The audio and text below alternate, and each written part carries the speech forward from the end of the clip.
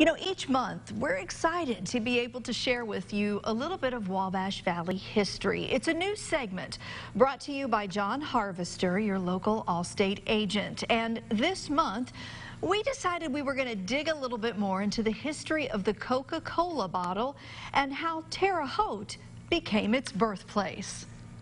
The Coca-Cola bottle. Its shape is unmistakable.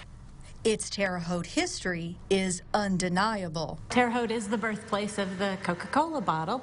It was designed right here in Terre Haute at the Root Glass Company in 1915. Coca-Cola put that challenge out to bottle manufacturers around the country, and the Root Glass Company responded to that challenge. And the reason for the shape is that when Earl Dean went to the Emmeline Fairbanks Library to do some research, thinking he might be able to find some information on Coca or Cola, what he found was a cocoa pod in the encyclopedia. And he designed the bottle around that shape of the cocoa pod. One of the interesting facts about the Coke bottle is that when the first design went out for the competition, it was a wider bottle, more along the shape of an actual cocoa pod. And that was the design that really got Coca-Cola excited. However, they did have some critique for that bottle because it was a little too wide and it would be wobbly on the bottling line.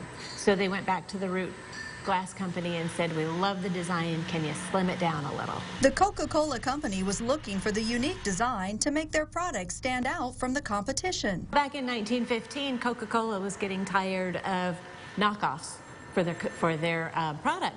So they thought if they had a distinctive bottle that no one else could match, no one else could use, that people would know they had a Coca-Cola. I'm not sure that anybody realized in 1915 just what that was going to be, because Coca-Cola wasn't as big as it is now.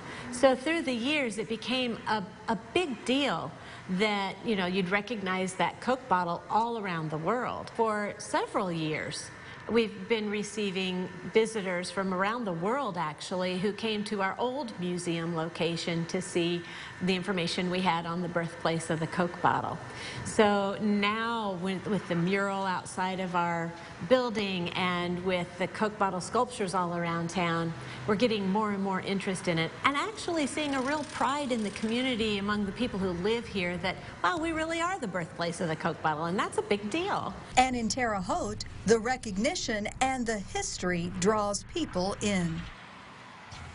Now, we want to see your ideas and photos relating to Wabash Valley history. You can visit our website at mywabashvalley.com, and under our community tab, look for the Wabash Valley history section. We do look forward to bringing you stories and memories each and every month.